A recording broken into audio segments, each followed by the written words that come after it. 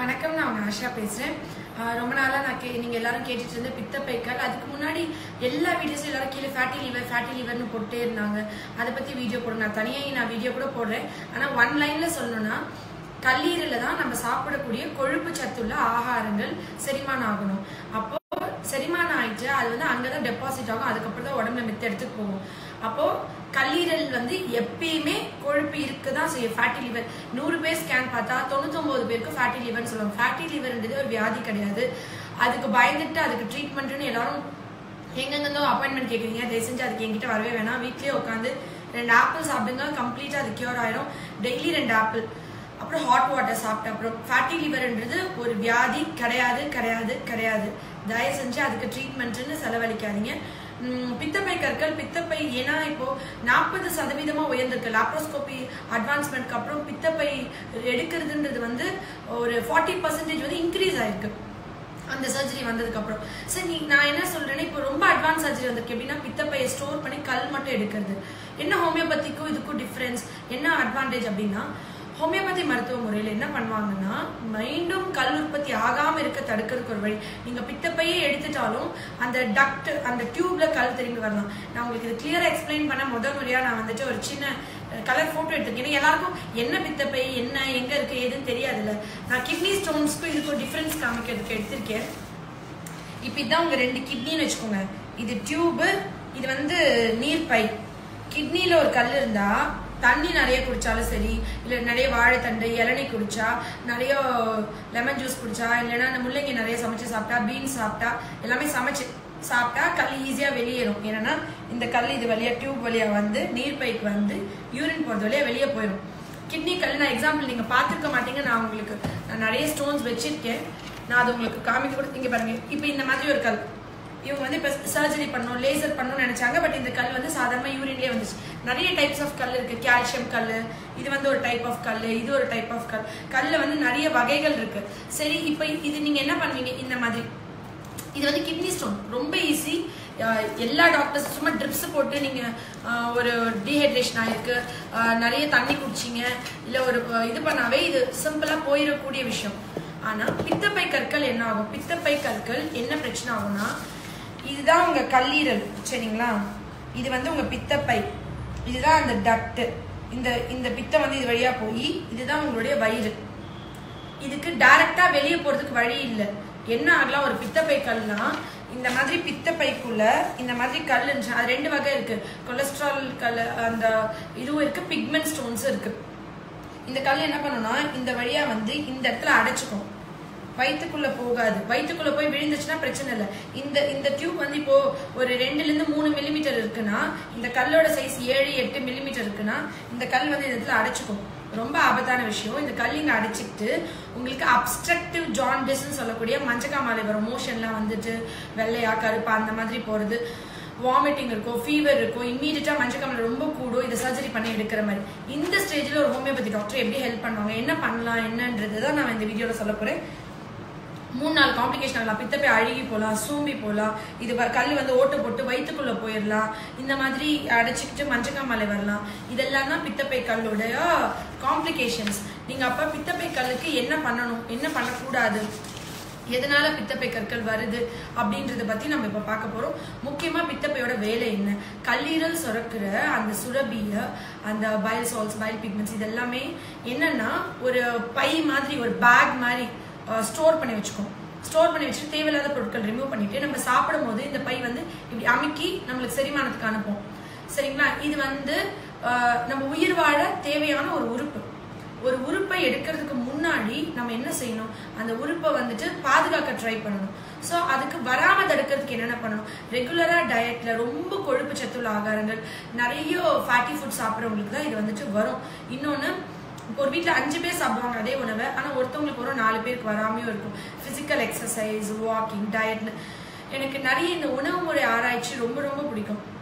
நான் ரொம்ப இப்போ காமனா யாரோட இது எடுத்துக்கிட்டீங்கன்னா கூட இவங்களோட பழக்க வழக்கம் எப்படி, இவங்களோட லைஃப் ஸ்டைல் எப்படி, எதனால இவங்களுக்கு இது வந்துச்சு அப்படின்றது கண்டுபிடிக்கிறதுல ஒரு பயங்கரமான ஒரு ஆர்வம் இருக்கும் எனக்குள்ள. இந்த பித்தப்பை கற்கள் பார்த்தீங்கன்னாக்கா நீங்க ரொம்ப நார்சத்துள்ள காய்கறிகள், நிறைய பேர் வந்துட்டு கிட்னி கல்லுக்கு கீரை, பால், தக்காளி எல்லாத்தையும் தவிர்க்கணும்னு சொல்லிட்டு பித்தப்பை கற்களுக்கும் அதே மாதிரி உணவு வகைகள் எதுவுமே சாப்பிட மாட்டாங்க, ரொம்ப கஷ்டமா இருக்கும். ஆக்சுவலி பித்தப்பை கற்கள்ன்றது கொழுப்பு உருண்டு கட்டி கல்லாயிடுச்சுன்னு வச்சுக்கோங்களேன், கொழுப்பு தான் கடினமா. ஆனா இந்த கிட்னி கல் வந்து கால்சியம் இருக்கலாம், ஆக்சிலேட்லாம், கீரையில இருந்து எல்லாத்துல இருந்து வரலாம். ஆனா பித்தப்பை கற்கள் அப்படி கிடையாது. நீங்க நிறைய நார்சத்துள்ள காய்கறிகளும் நார்சத்துள்ள கீரை வகைகளும் சாப்பிட்டது. இப்போ உணவு முறை நீங்க எடுத்தீங்கன்னா டயட் அப்படின்னு எடுத்தீங்கன்னாக்க நீங்க வந்து அந்த நார்சத்துள்ள காய்கறிகள் சாப்பிடும் போது அந்த கொழுப்பு உடையும். மணத்தக்காளி கீரை the best medicine for பித்தப்பை கற்கள். அந்த மணத்தக்காளி கீரையை நீங்க வந்துட்டு நிறைய சமைச்சு சாப்பாட்டுல சேர்த்துக்கிறதுனால உங்களுக்கு வந்துட்டு அந்த பித்தப்பை கற்கள்ல இலகும். நிறைய கீரை, நட்ஸ் அந்த மாதிரி வகைகள் சாப்பிடணும். இந்த இது பாத்தீங்கன்னாக்க என்னென்ன அறிகுறிகள் இருக்கும், பித்தப்பை கல் எனக்கு இருக்கா, நான் செக் பண்ணணுமா, எனக்கு என்னெல்லாம் சிம்டம்ஸ் இருக்கும் அப்படின்னு பாத்தீங்கன்னா, கொஞ்சம் சாப்பிட்டா வயிறு ரொம்பிக்கும், வயிறு ஊதிக்கும், கேஸ் தொந்தரவு இருக்கும், நெஞ்சு கலிக்கும், எது கலிக்கும், உங்களுக்கு இந்த இடத்துல வலிக்கலாம், இல்லை இங்க வலிக்கலாம், பின்னாடி முதுகுல வலது பக்கம் முதுகுல இடுப்பு வலின்னு ட்ரீட்மெண்ட் எடுத்துருப்பாங்க, வலது தோள்பட்டை, கழுத்து வலிக்கலாம். சாப்பிட்ட உடனே ரொம்ப பெயின் இருக்கும், அது நான்வெஜ் கொஞ்சம் ஃபேட்டி ஃபுட் சாப்பிட்டா ரொம்ப வலி அதிகமா இருக்கும். ஹோமியோல சிம்பிள், வெறும் வலிக்கு நீங்க இப்போ ரொம்ப தூரத்துல இருக்கீங்க, என்கிட்ட வர முடியல, வலிக்குது, பித்தப்பை கல் சாப்பிட்டோன்னே வலிக்குது, வலிக்கும் போது நீங்க இப்படி குனிஞ்சிங்கன்னா கோலோசின் அப்படின்னு ஒரு மருந்து இருக்கு, நீங்க வாங்கி டெய்லி போட்டீங்கன்னா வலி கம்ப்ளீட்டா சரியாயிடும்.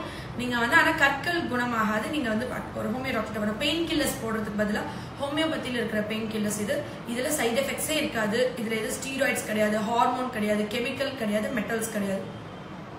இது எல்லாமே வந்துட்டு உங்களுக்கு நானோ பார்ட்டிகல்ஸ், அப்ப சைடு எஃபெக்ட்ஸ் இருக்காது. ஒரு நாளைக்கு 50 தடவை 10 minutes ஒன்ஸ் போட்டே இருக்கலாம், வலிக்காது.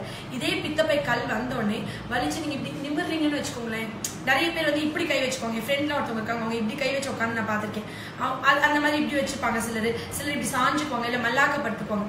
அப்படி இருந்தா ஹோமியோல ஒரு மெடிசன் இருக்கு, அது பேர் டயஸ்கோரியா. இது 2 மெடிசன் போதும் உங்களுக்கு ஃபர்ஸ்ட் எய்டுக்கு. பித்தப்பை கல் இருக்குன்னா இதை போட்டுட்டு உங்க பக்கத்துல இருக்கிற ஹோமியோ டாக்டர் நீங்க போய் பாத்தீங்கன்னா கம்ப்ளீட்டா கல்ல கியூர் பண்ணி கொடுத்துருவாங்க. மேக்ஸிமம் பீரியடே 3 months தான் ஆகும், ரொம்ப நாள் ஆகாது.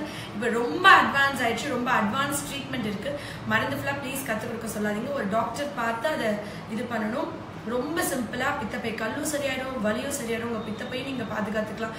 இப்ப நிறைய மாடர்ன் சிஸ்டம் ஆஃப் மெடிசன் டாக்டர்ஸே அழகா ஸ்கோப் இல்லாத விஷயத்துக்கு மாற்று மருத்துவ முறை ஹோமியோபதியில ட்ரை பண்ணுங்க அப்படின்னு சொல்ற அளவுக்கு எல்லாருமே இத ஒரு பெருந்தன்மையா வைட்டலா மித்த சிஸ்டம்ஸையும் அக்செப்ட் பண்ணிக்கிற ஒரு சூழல்ல நான் இருக்கிறதுனால இது எவ்வளவு ஹாப்பியா சொல்றேன். பித்தப்பை அழுகி போயிருந்தாலோ, சூம்பி போயிருந்தாலோ, அப்ஸ்ட்ரக்ட் ஆகி ஜாண்டிஸ் ரொம்ப அதிகமா இருந்தாலும் நீங்க கண்டிப்பா உங்களுடைய கேஸ்ட்ரோஎன்ட்ராலஜிஸ்ட மீட் பண்ணி அந்த பித்தப்பை ரிமூவ் பண்றது நல்லது. ஆனா என்கிட்ட ஒரு கேஸ் இருக்கு, பித்தப்பை அப்ஸ்ட்ரக்ட் ஆகி அவங்களுக்கு SGOTல ரொம்ப கூட இருந்த கேஸ். அவங்களுக்கு நான் இப்போ 90% சரி பண்ணிட்டேன். சரியானப்ப நான் முடிஞ்ச SP ஹோமியோ கேர் பேஜ்ல கண்டிப்பா அந்த போஸ்ட் போடுறேன், FBல போஸ்ட் பண்றேன். அது உங்களுக்கு அந்த இந்த மாதிரி காம்ப்ளிகேட்டட் கேசஸ் நானே வந்துட்டு ஓட்ட போயிட்டுருச்சு, இல்ல அழுகி போச்சு, சூம்பி போச்சு, அப்ஸ்ட்ரக்ட் ஆச்சு அப்படின்னா முன்னாடியெல்லாம் ரெஃபர் தான் பண்ணிட்டு இருப்பேன். நான் போய் கண்டிப்பா சர்ஜரி பண்ணிருங்கன்னு. ஆனா எப்படியாவது பித்தப்பை காப்பாற்றணும், அவங்களுக்கு பின்னால வர பாதிப்புகளை சரி பண்ணணும். அமிர்தமே சாப்பிட்டாலும் அது நம்ம வயிற்றுக்குள்ள போன அப்புறம் நம்மளுக்கு பித்தம் சுரந்து வந்து செரிமானம் ஆனாதான் நம்ம ரத்தத்துல மிக்ஸ் ஆகி நம்மளுக்கு ஆரோக்கியம் கொடுக்கும். அந்த உறுப்பே இல்லைன்னா அந்த வேலையை இன்னொரு ஆள் யார் பாப்பா? என்னதான் இருந்தாலும் உங்களுக்கு பித்தப்பை ரிமூவ் பண்ண அப்புறம் வலி வேணா விடுதலை கிடைக்கலாம், பிரச்சனை இல்லாம இருக்கலாம். ஆனா கொஞ்ச நாளைக்கு டயேரியா போகும், சிலருக்கு கிரானிக் டயேரியா, வயிற்றால வந்து ரொம்ப வருஷங்கள் மாசங்கள் கூட போகலாம். இப்போ நிறைய பேருக்கு அவேர்னஸ் இருக்கு, மெக்னீஷியம் டெஃபிஷியன்சி தான் முக்கியமான காரணம் பித்தப்பை இது பண்றதுக்கு. அதுக்கு ஹோமியோபதியில வண்டர்ஃபுல் மெடிசன்ஸ் இருக்கு. இதுல நீங்க நிறைய மீன் சாப்பிடுங்க, நிறைய நட்ஸ் சாப்பிடுங்க, காய்கறிகள், பழங்கள் சாப்பிடுங்க. அதே மாதிரி வீட்டுல நீங்க சிம்பிளா உங்களுடைய பித்தப்பை கல் இருக்கு, இங்க வர முடியல, உங்க பக்கத்துல இருக்கிற ஹோமியோ டாக்டர் நீங்க ரீச் பண்ண முடியல, ஃபாரின்ல இருக்கீங்க, என்ன பண்ணலாம் அப்படின்னா காலை வெறும் வயிற்றுல ஒரு நாளைக்கு 3 ஆப்பிள் சிடர் வினிகர்னு எல்லா கடையிலயும் விற்பாங்க. அதுல இருந்து 2 ஸ்பூன் எடுத்து அதுல மிக்ஸ் பண்ணிக்கிட்டு காலை வெறும் வயிற்றுல குடிச்சிட்டு வரணும். என்ன பண்ணுனா ஆப்பிள் இந்த கல்லை கியூர் பண்ணுமானா கியூர் பண்ணாது. ஆனா கல் கடினத்தன்மையை மிருதுவாக்கும். ஆப்பிளுக்கு பெஸ்ட் மெடிசனல் ப்ராப்பர்ட்டி வந்து ஃபேட்டை டிசால்வ் பண்றது. சரி, நம்ம இந்தியன் ஆப்பிள் என்ன, நம்மளோட தமிழ்நாட்டு மக்களுக்கு, நம்ம இந்தியர்களுக்கு என்ன பெஸ்ட் அந்த மாதிரி ஃபேட்டை டிசால்வ் பண்றதுன்னா பீட்ரூட். நான் ஏற்கனவே நிறைய தடவை சொல்லியிருக்கேன். ஒரு கேரட், ஒரு பீட்ரூட், ஒரு குக்கும்பர், வெள்ளரிக்காய், ஒரு கேரட், ஒரு பீட்ரூட், ஒரு வெள்ளரிக்காய் அரைச்சு அதை நைட் தூங்க போறதுக்கு முன்னாடி குடிச்சாலும் நம்ம உடம்புல இருக்க கொலஸ்ட்ரால் குறைஞ்சிரும். நிறைய பேர் பிபி குறைய யூஸ் பண்ணுவாங்க. இதெல்லாம் ரொம்ப ரொம்ப நல்லது. பட் நீங்க காலையில இந்த ஆப்பிள் சாப்பிட்டீங்கன்னா அதே மாதிரி ஒரு